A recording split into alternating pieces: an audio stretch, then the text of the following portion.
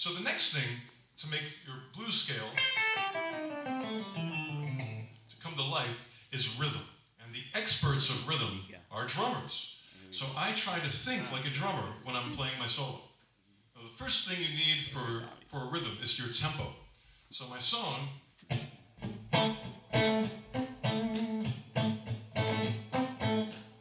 so there's my tempo. Now I just have to play the drums in my head.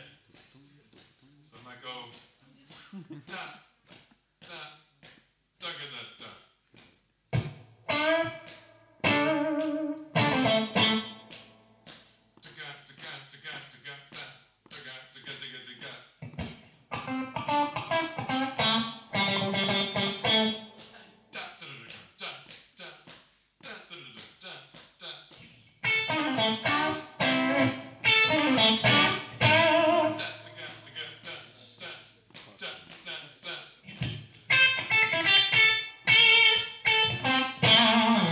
So it all comes from the drum first.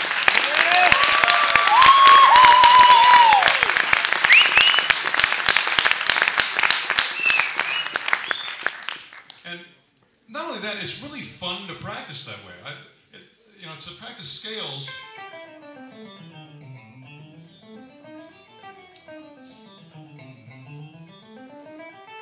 it gets boring pretty quick.